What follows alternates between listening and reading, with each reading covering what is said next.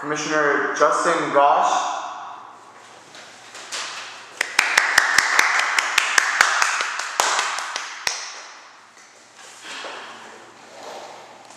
I called this press conference today, September 23rd.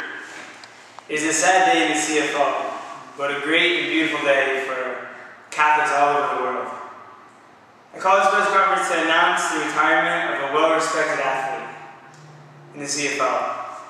Please, without further ado, everyone stand up and welcome wide receiver cornerback Simon to the podium.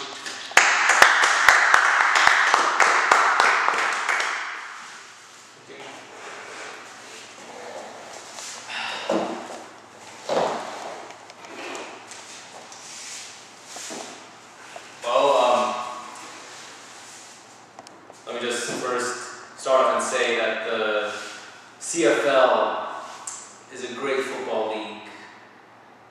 It is the greatest football league I've ever played in.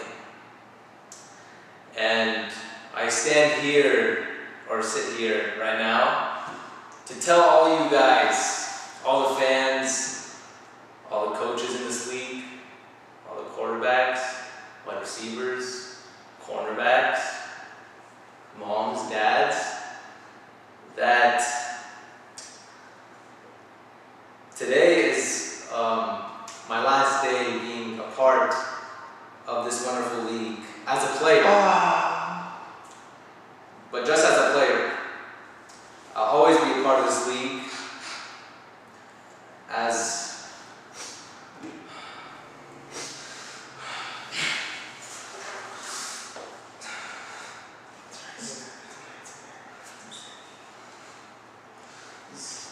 very hard for me to make this choice.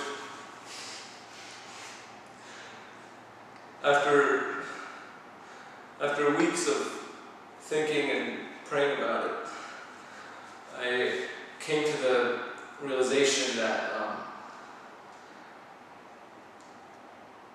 I just can't live two lives anymore.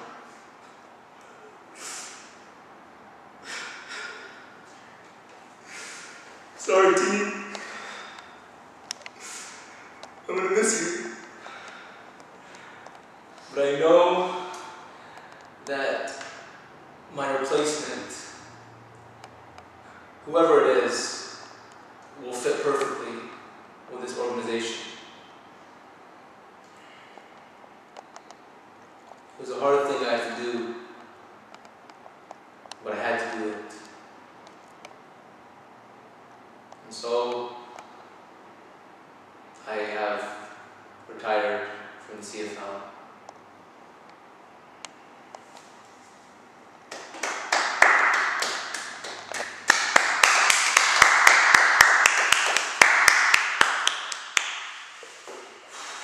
Well, let us all take a moment to reflect what Simon had achieved in the CFL.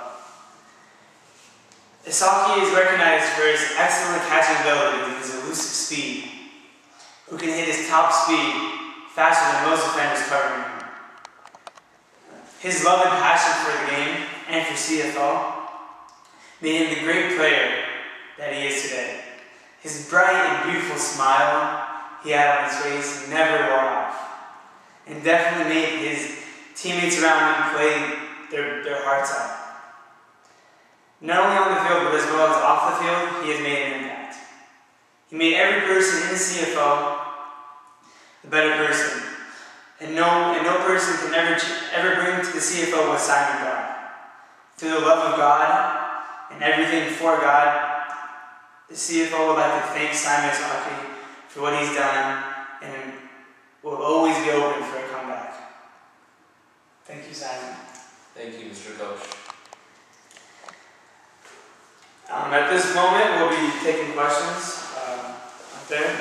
Either Simon or you can answer them. Yes, sir. This one's for the commissioner. Yes. Will his number or jersey be retired? It's a good question. His number may be retired, but as of now, for sure, his jersey for the 808s will be retired. We will hang it up in the CFL Hall of Fame. And we hope one day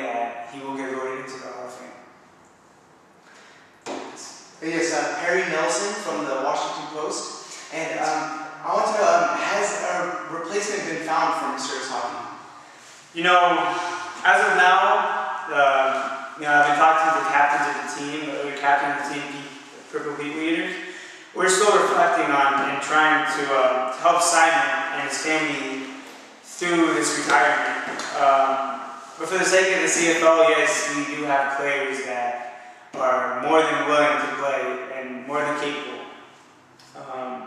And we hope to come with agreement soon.